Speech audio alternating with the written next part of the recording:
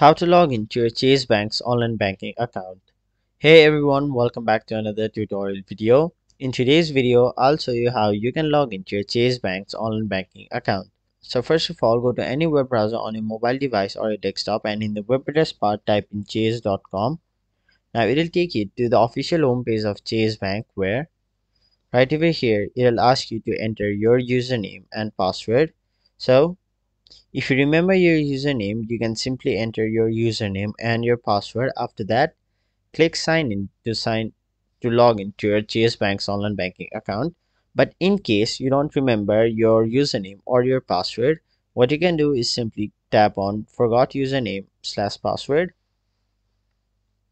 After that, it'll take you to this page where you'll have to first of all confirm your identity by typing in your social security number or your TIN.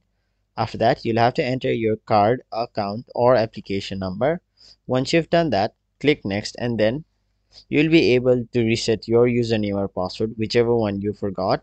And once you've done that, again return back to this page and you'll be successfully able to log into your Chase Bank's online banking account through here. So that is basically how you log into your Chase Bank's online banking account through your device.